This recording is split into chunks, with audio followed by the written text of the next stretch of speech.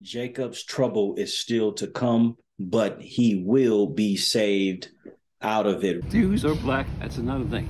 Here's the continent of Africa, but they say that's Middle East. That's part of Africa, but they changed the name.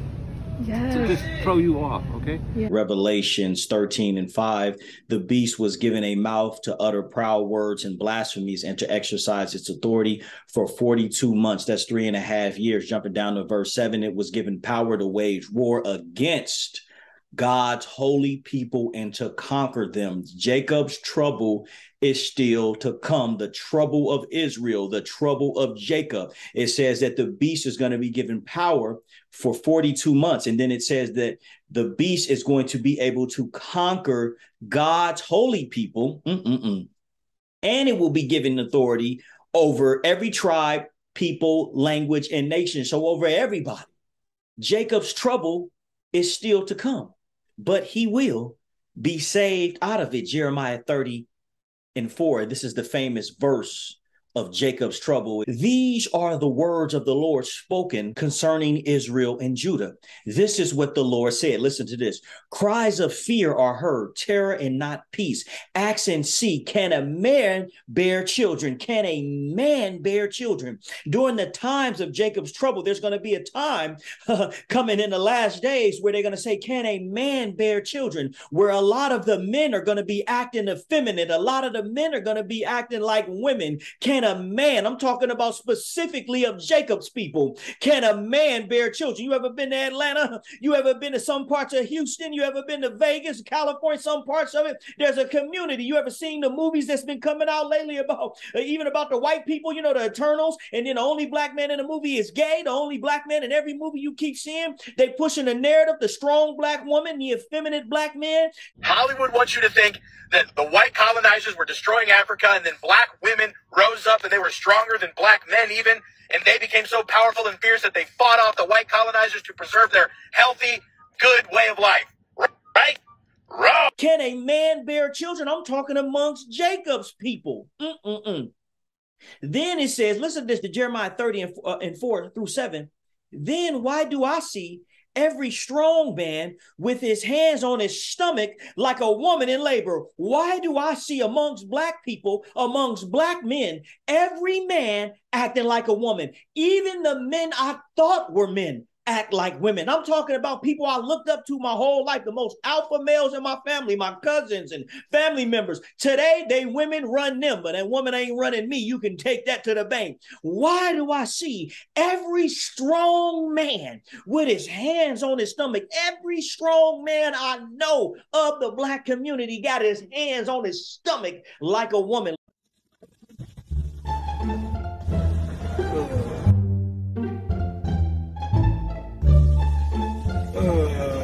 Nigga, they see you. Focus as hell. Lord, I'm preaching right now. I hope I can't even get off this. And every face deathly pale. How awful that day will be. How awful that day will be. No other day will be like it. It will be a time of trouble for Jacob, but he will be saved out of it. Jacob's trouble is still to come. I got so much I want to say.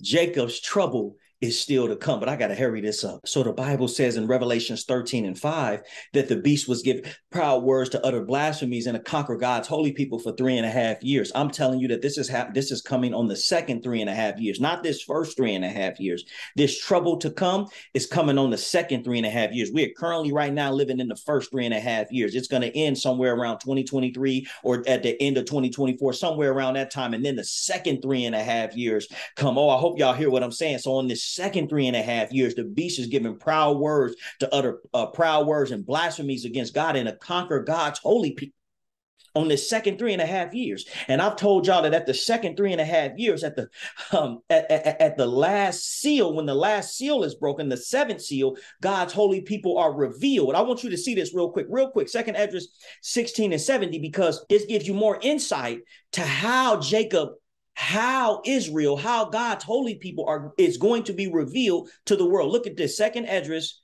16, starting at 70. For there shall be in every place and in and in the next cities, a great insurrection upon those that fear God. There's going to be a great insurrection amongst God's holy people. They shall be like madmen, sparing none, but still spoiling and destroying those that fear God. This is talking about how they're going to be conquered. This is talking about that trouble for Jacob.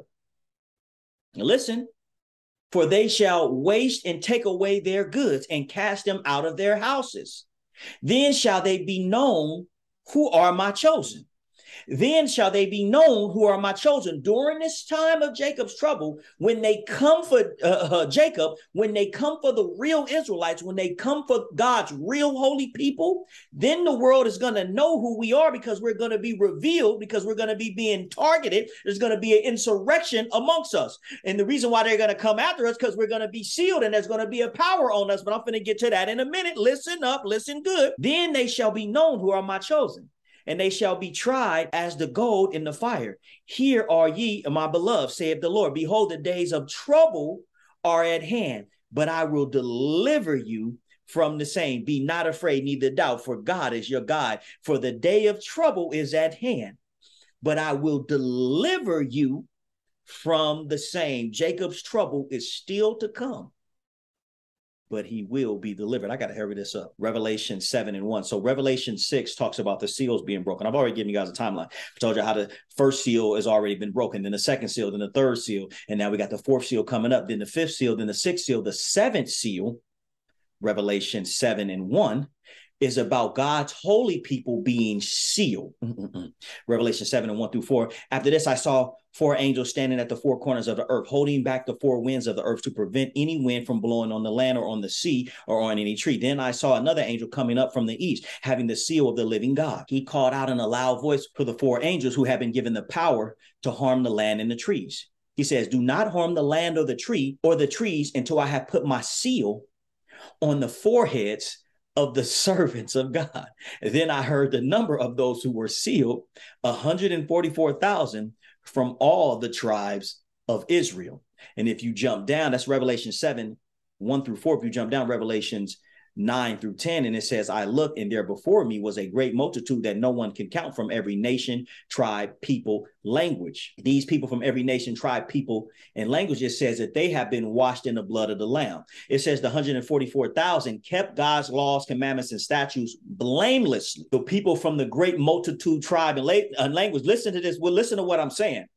From every nation, right? These people were washed in the blood of the Lamb. When they asked Christ, why have you come? He said, I've come only for the lost sheep of the house of the tribe of Israel. The people that were scattered in all these nations, they lost. Christ is their sacrifice. So they've been blood washed. It ain't fair. They've been blood washed in Christ's blood so that they can receive the same power as the 144,000, because they are blameless before God, just like the 144,000, because Christ is their sacrifice. I can go through this proving it with the law. Oh God, Leviticus 5:17, 1 John 3:4, which says that sin is the transgression of God's law. So if you break God's laws, you sin. And if you go over to Leviticus 5, it shows you that you have to give an offering or a sacrifice for your sin. Christ is their sacrifice. Once you give that offering and that sacrifice, now you are blameless before God. Now your debt has been paid before God. Now you are blameless, just as like the versions of the 144,000 created new, washed new. So now you can receive the same power as them.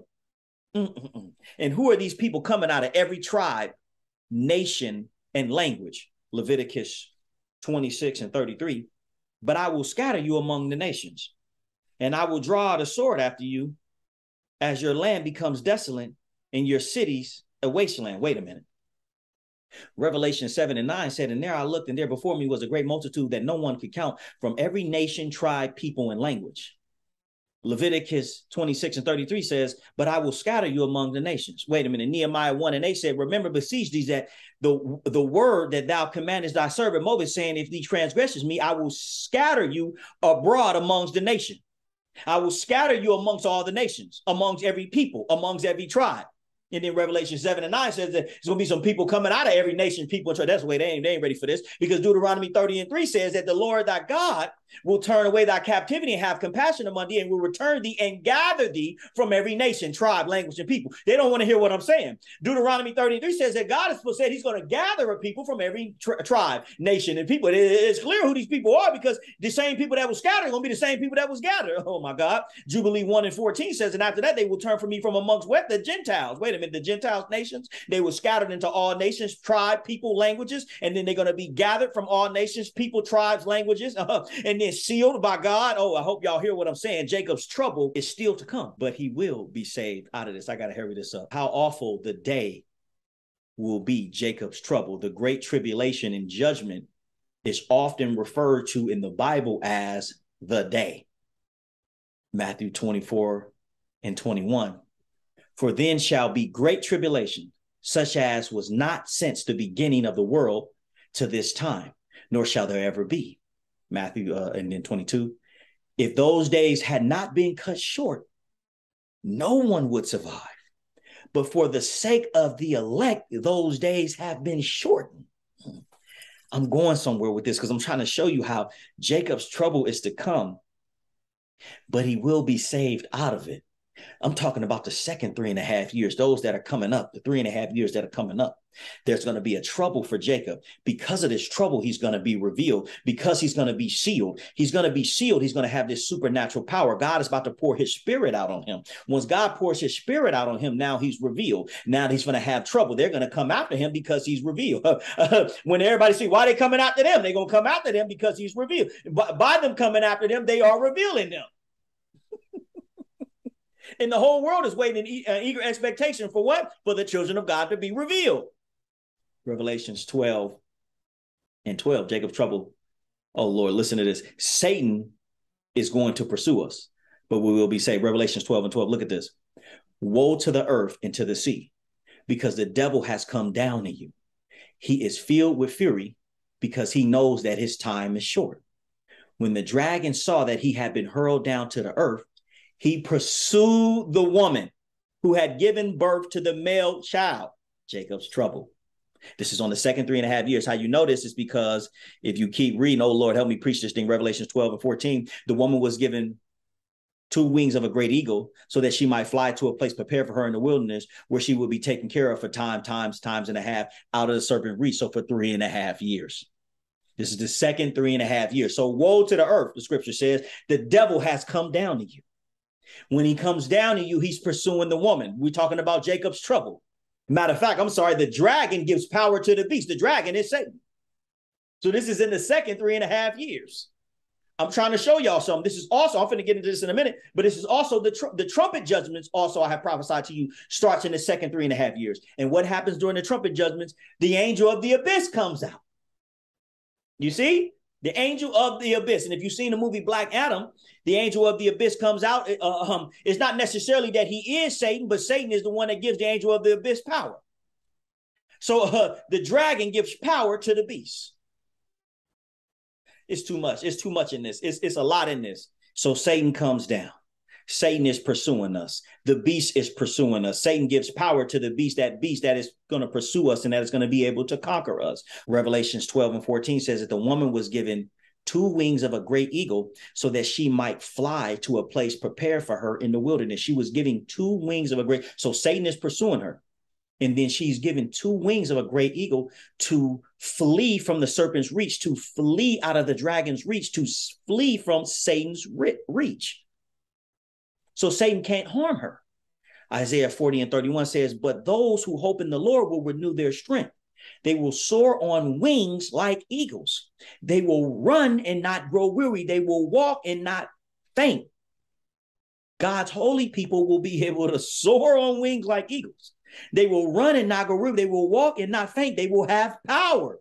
When the seal of God comes on them, they're going to have supernatural powers. I'm trying to tell you something here, that Jacob's trouble is still to come, but he will be saved out of it. Jeremiah 34. Let's get back to the top. What am I trying to tell you here? These are the words of the Lord spoken concerning Israel and Judah. This is what the Lord says. Cries of fear are heard, terror and not peace. Ask and see, can a man bear children? Then why do I see every strong man with his hands on his stomach like a woman in labor? Why do I see every strong man acting like a woman in these last days?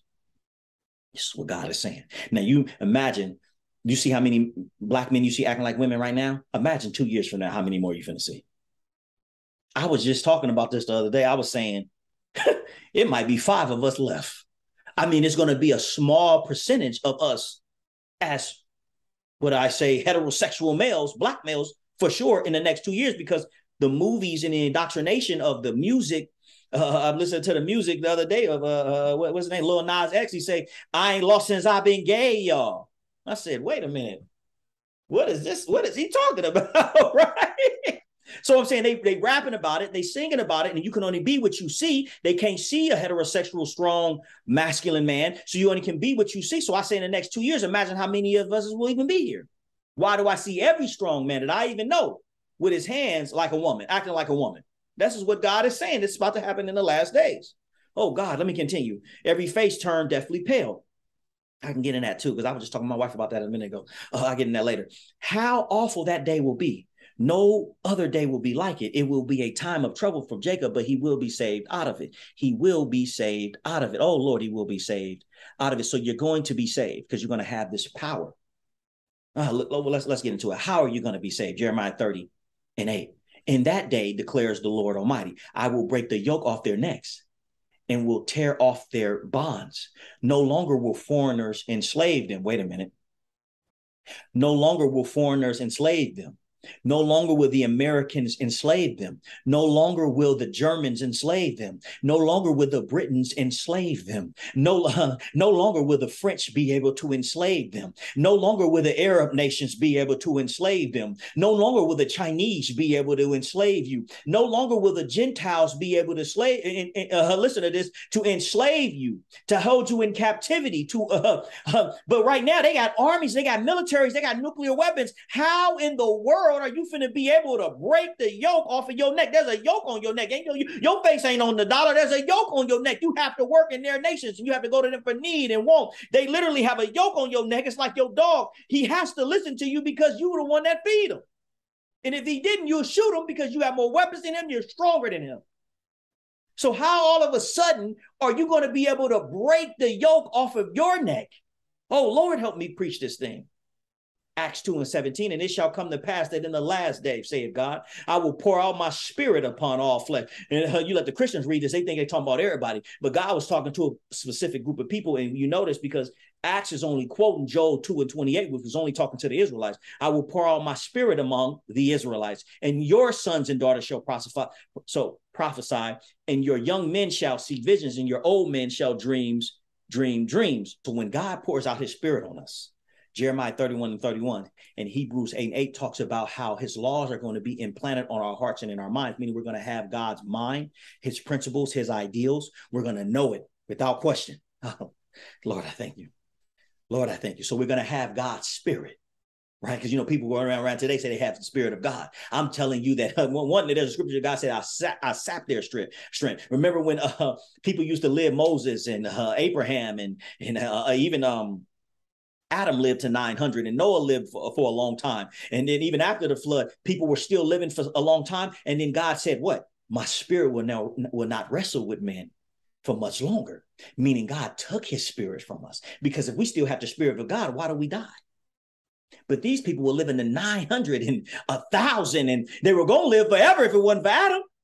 They were living forever. They were living for a long time. So why all of a sudden did they stop living for so long? This is so good. But God says in the last days, I'm going to pour my spirit back onto you. And when you have God's spirit, you're going to have God's mind. But most importantly, you're going to have God's power. Zechariah 12:8. On that day, the Lord will defend the people of Jerusalem, so that the weakest among them will be like David, and the house of David will be like God, like the angel of the Lord going before them. Do you hear what I'm saying? Leviticus 26:8 says, 5 of you will chase 100, and 100 of you will chase 10,000, and your enemies will fall by the sword before you. Wait a minute. At first, I read for you Second Esdras, I think it's 16 and 70, where it says that you're going to be falling by the sword by your enemies. They're going to be slain. They're going to come kill us. God going to steal us, and then they're going to come kill us, kicking us out of the house. We're going to be running and hide, go to the wilderness, and we're going to have power. Oh, they're trying to kill because the beast, the devil is going to give the beast power to conquer you. So they're going to come conquer you means to kill you, come fight you. So they're going to be coming to fight us, beating us up. Even with our powers, we're going to be losing. We're going to run hide off in the wilderness. And then all of a sudden, the tide is going to turn. Do you see what I'm saying? Then all of a sudden the tide turns.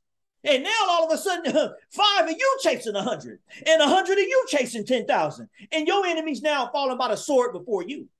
Joshua 23 and 10 says, one man shall chase 1,000 for the Lord your God. He is with you that fights for you. And as he has promised you that he would. God is going to fight for us. Oh, I hope y'all hear what I'm saying. God is on your side. Oh, I hope y'all hear what I'm saying. Jacob's trouble was still to come, but you will be saved out of it. I got one last little thing that I want to say. One last little thing, but it's kind of a big thing. When the power comes on you, I'm going to run through this quick. When the power comes on you, do not seek vengeance. For vengeance is the Lord. Deuteronomy 32 and 35. Vengeance is mine. I will repay. In due time, their foot will slip, for their day of disaster is near, and their doom is coming quickly. Do not seek vengeance when this power comes on you. Vengeance is the Lord's. There's a movie, a TV show that I watched a long time ago called The Gifted, and I've been talking to y'all. Well, I don't know if I don't know if many of y'all have heard me say this before, but the X-Men is about us. It's about Martin Luther King and Malcolm X. You can look this. You can Google this. The X-Men. You remember how the X-Men, when you originally seen the X-Men for the first time ever in your life, the X-Men, they just wake up and a certain group of people have powers. It's like they just woke up. Nobody knew how they got it. It wasn't no origin story. They made origin stories now. But I'm talking about when it first started, it was just like one day they woke up and certain people had this X gene, this gene inside of them that was different than everybody else. And it gave them supernatural powers. And one group of the people wanted to integrate with the society. Oh, I just want to work at Starbucks. Just give me some reparations and I'll stay here. The other group, Magneto's group, wanted a mutant homeland. They don't hear what I'm saying. Wanted to be separate from the humans. That's all he wanted. Was to be separate. That's all he wanted. Now in the movies, Magneto, they paint him as the devil, and they paint Professor X, who is supposed to be Martin Luther King, as good, because that's what they want you to do when you get your power, to just integrate with them. They don't want you to separate. Oh, Lord, help me preach this thing. But God said, be ye set apart. I'm giving too much in this video, and I hope I haven't lost nobody yet, because I was trying to go on vengeance. That's what I'm trying to go on. Do not seek vengeance. If you notice, so now that's the X-Men. Then they did a spinoff called The Gifted. It's a TV show called The Gifted. In The Gifted, many of them are hiding. They got the powers because they're being pursued by Satan. It's a time of trouble for Jacob. That's literally what the whole show is about. It's a time of trouble for Jacob. And they're hiding. Ye are gods, but you're all children of the Most High God. They're hiding from Satan. They got these powers, but they hide. And they could just go out. Why do they want to just go out and fight them? Any one of them that go out and fight against the government or against Satan ends up getting killed. This is in the show. Go watch it. It's called The Gifted. Any one of them that tries to go out and fight or that steals something or does anything against God's laws gets killed, because Psalms 82 says that ye are gods, but you shall die like men. I'm trying to show you something right now. I'm trying to show you something right now. So if you wait on the Lord, because vengeance is mine, and if you keep reading in Psalms 82 and 8, it says, arise, O God, judge the earth, for thou shalt inherit all nations. You're going to inherit all nations if you wait on God, because Christ is coming in. If I go back up, oh my goodness, if I go back up to the scripture, it said that David is coming. David is going to be risen. Jeremiah 30 and 8. In that day declares the Lord Almighty, I will break the yoke off of your necks, and it will tear off their bonds, and no longer will foreigners enslave you. Instead, they will serve the Lord their God and David their king, who I will rise up for them. Christ is coming. I got so much I got to say. Christ is coming. So when you get your powers, do not try to go seek vengeance. Matter of fact, Psalms 82 in the scriptures preceding Psalms 82 and 6, Psalms 82 and 2 says, defend the poor and the fatherless, do justice to the afflicted and the needy, deliver the poor and the needy, rid them of the hand of evil. So protect the needy. Just like in the show The Gifted, that's what they're doing. This might be too much. This might be too much. The guy is hiding and he's protecting the needy and the poor and the families and the fatherless and the, you know what I'm saying, the orphans and the, you get what I'm saying? That's who he's protecting. And he got power, so he could go out and fight him. But instead of going out and fight him, he don't. He wait on the Lord. Oh, that's what you're supposed to do. I'm going somewhere. I'm going somewhere. So Satan will try to bait you out of hiding. No, should I get into this? Satan will try to bait you out. Matthew 24 and 23. I want somebody to type me that they got this whole message, that they understood the whole thing, that God gave them the revelation of everything I said. I want somebody to type that in the comments. When you watch this message, tell me if you got to this part, and tell me so far if you got what I was saying. If you got what I'm saying, what God is saying to you. If you was able to discern the scriptures that I have given you. Listen to this part. Satan is going to try to bait you out of hiding, because the scripture said in Revelations 12 that you're going to have wings like eagle, and you're going to go off into the wilderness. I showed you in Second Ezra how they're going to come after you and not throw you out your houses, try to kill you. So, of course, they come after you, try to kill you. You go high. You're going to go out of here. You're going to leave out of Atlanta and go into the woods. You're going to leave out of the major metropolitan cities of Los Angeles and go off into the woods, the wilderness. If you're in any city, you just leave out the city and you go off into the wilderness. You got the powers of God now. You can bring water up out of the ground. I was going to read you that scripture, but I didn't have time right now, because I've already went over my time that I wanted to give you. But you can go off into the wilderness. You're going to be able to tell that mountain, no, listen, to get up and go over there. So it means you're going to be able to make shelter for yourself with your powers. Hear me and hear me good. Just like in this show, like I told you, called The Gifted, they go hide and they're hiding in the cities. But with all the power they had, they should have just went off into the woods. You see what I'm saying? Oh, Lord, help me preach this thing. Matthew 24 and 23. At that time, if anyone says to you, look, here is the Messiah, here is Christ, here is Jesus, or there he is, do not believe it. For false messiahs and prophets will appear and perform great signs and wonders to deceive, if possible, even the elect. Meaning that you've been revealed at this time. So they're going to even, if possible, they're going to even try to deceive you. See, I have told you ahead of time. So if anyone tells you, there he is, out in the wilderness, do not go out to him. Here he is in the inner rooms. Do not believe it. For as lightning comes, for as lightning that comes from the east is visible even in the west, so will the coming of the Son of Man. Meaning that when Christ get here, we all gonna know it, no matter what. Lord, I thank you. Father God, we thank you. Lord, we're so grateful to be your people. It's a blessing. It's a blessing. The cursed are blessed. We're grateful because we know we don't deserve it. We're grateful because we know we don't deserve it. Lord, we thank you for your mighty word and for your understanding of your word. In Christ's name, amen. Amen. Thank you so much for listening. Please give a tithe, offering, or a donation at Cash App, # Leo Dunson. You can also go to leodunson.com/donate, and may the glory of God and his blessings be upon you. Last scripture, Jeremiah 30 and 10. So do not be afraid, Jacob, my servant. Do not be dismayed, Israel, declares the Lord. I will surely save you out of a distant place, your descendants from the land of their exile. Jacob will again have peace and security, and no one will make you afraid. I am with you. I am with you. The Spirit of God is going to be on you. You see what I'm saying? I am with you, and I will save you. I am with you. You're going to have me with you, declares the Lord. Oh, Lord, I thank you. Oh, Lord, I thank you. Oh, Lord, I thank you. All right, I'll talk to y'all soon. I hope y'all got that. Jacob's trouble is still to come in the second 3.5 years. But you will be saved out of it. And I read for you even in Esdras, I think that was second Esdras. Yep, 16 and 70, how it shows, how it says that they shall be known who are my chosen. So the trouble of Jacob is going to reveal who you are. And this is all happening in the second 3.5 years, even when you get the seal placed on you. They're pursuing you because of the seal. But the dragon gives the beast power to conquer you. You don't see them making all the different robot armies and things like that they're making. This is the same in that show, The Gifted. They got robot armies. I ain't got time. I ain't got time. I'll talk to y'all later about this. We'll do a part 2, and I'll keep this going. We'll do a part 2 of Jacob's trouble. But he will be saved out of it. All right, talk to y'all soon. Shalom, shalom. Hey guys, thanks for watching. Thanks for listening. Almost every other day someone asks, hey Leo, how can we support you? You can support by subscribing at ministries.leodunson.com, and you will get my exclusive channel there. You can support me over there, or you can also support by Cash App. Cash App, # Leo Dunson. You can also go to leodunson.com/donate. All of your gifts, all of your donations, You honestly don't know how much I appreciate it. I can't even articulate it in words how grateful I am for someone to donate and sow into this ministry. It really, truly is a blessing to have people that support you. May the glory of God and his blessings be upon you. Shalom. Shalom.